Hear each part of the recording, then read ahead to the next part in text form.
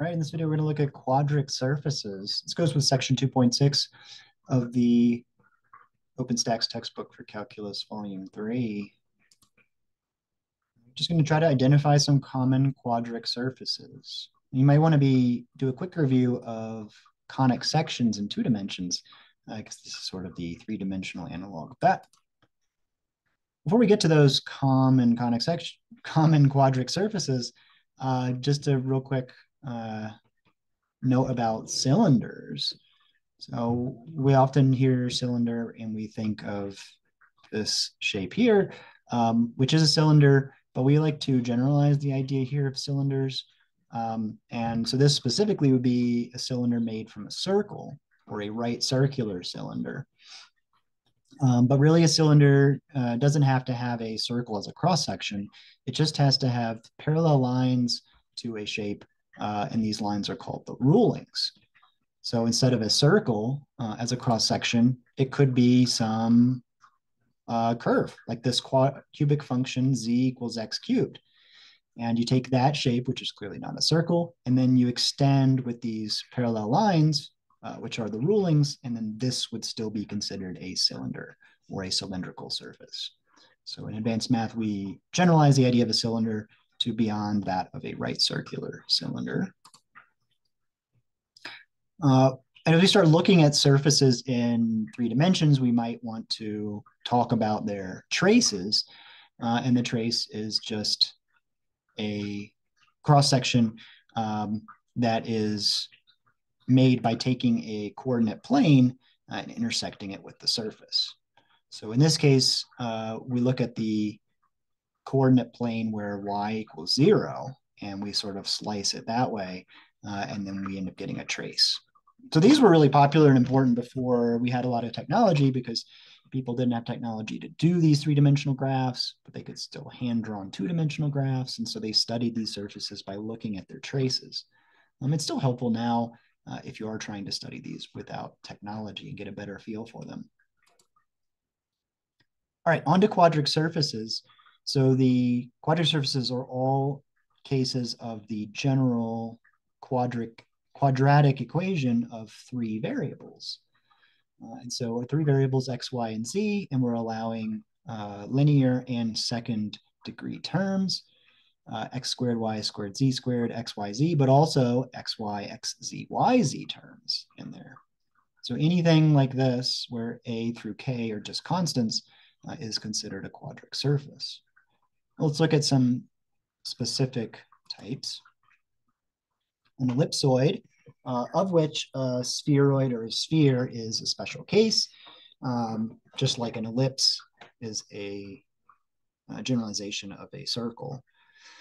And you can see that in the book, they give you the general equation here, and you'll see x, y, z all squared, right? So it is the quadratic equation for those.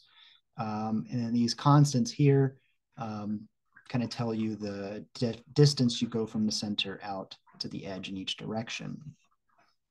The traces in this case with each of the coordinate planes would just be an ellipse. Next, we have a hyperboloid of 1 sheet.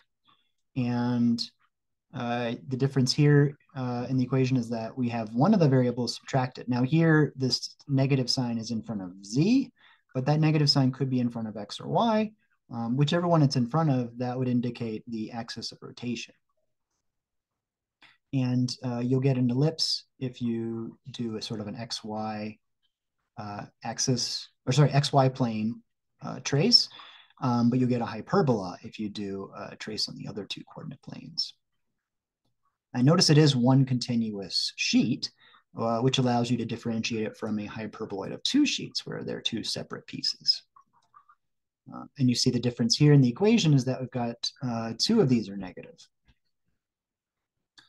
Again, it doesn't have to be the z1 that's positive, but if the z1 is the different sign of the other 2, then that's going to be your axis of rotation. You have very similar traces here, except a trace in the middle right here would be an empty set because it wouldn't intersect at all. Now, a cone we normally think of as just half of this shape, but in the realm of quadric surfaces, a cone is sort of a two-part cone. It's got a top and a bottom. And you'll see the big difference with this equation is that there's a 0 on the other side instead of a 1. All the previous quadric equations had a 1 there. This has a 0. We also do have one of the variables here is negative, or the other opposite sign of the other two. Otherwise, it does look like two cones kind of stacked on top of each other with their pointed ends. For traces, we get an ellipse. If you were to do xy plane here, hyperbola in the other directions. Again, the one variable that's different sign from the other is the axis of rotation. And here we get an elliptic paraboloid, sort of combines a parabola and an ellipse. And this equation is definitely different because one of the variables is not squared. All the other ones had all three variables squared. Here, z is not squared. And so that ends up being the axis of rotation here. XY plane would give you an ellipse for a trace, but in the other directions, you're just going to get a parabola. So ellipse and parabola, elliptic paraboloid. All right. The hyperbolic paraboloid, also sometimes called a saddle, also has one of the variables not squared, and will give you traces of a hyperbola and parabola. So the hyperbola from the xy plane, and then the parabola from the other. And notice the difference between this one and the previous one is that these are opposite signs. All right, so take a minute to look at this equation and maybe look back at the previous slides and identify the quadric surface for this equation.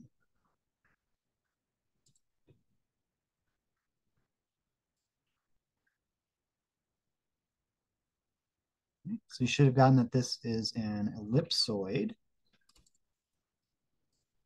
shape here.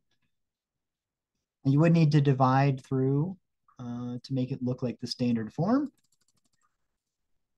So if you divide everything by 144, then you will get it looking like that standard form. So sometimes you have to simplify these equations or change them around a little bit. So correct answer there is A, ellipsoid. How about this one?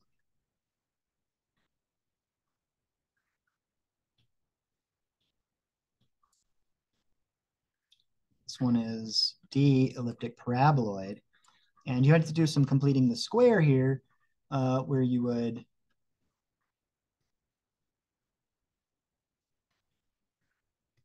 have to factor off any kind of leading coefficients and then complete the square inside.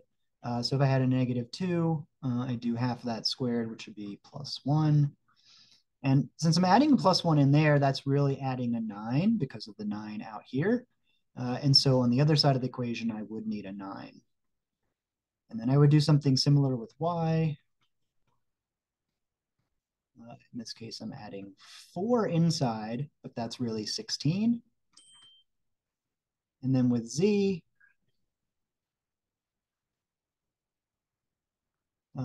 z is not squared, and so you would just leave it like that. And there's already a 25 here, so let's bring that over to the other side.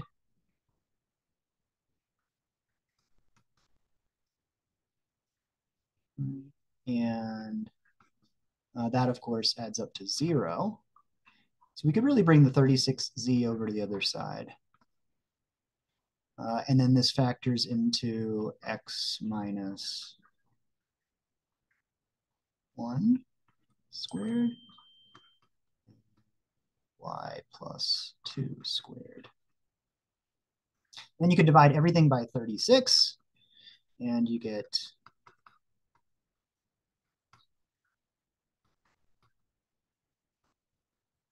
that general form of that.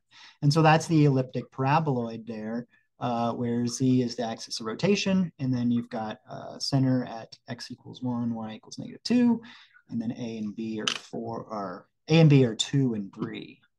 So we had to kind of do the same thing you would do to get a circle from general form to standard form in some of these, to make them look the way they do in those initial formulas. But You look at the elliptic paraboloid, that is the setup we just had, right?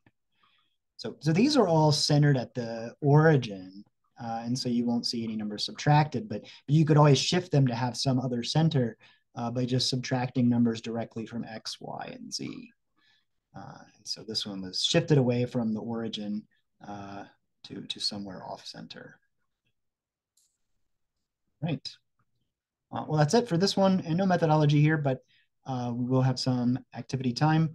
And again, this was a presentation by Matthew Watts. It contained images and text from the OpenStax textbook, Calculus Volume 3 by Jed Herman and G. Strange, CC by NCSA.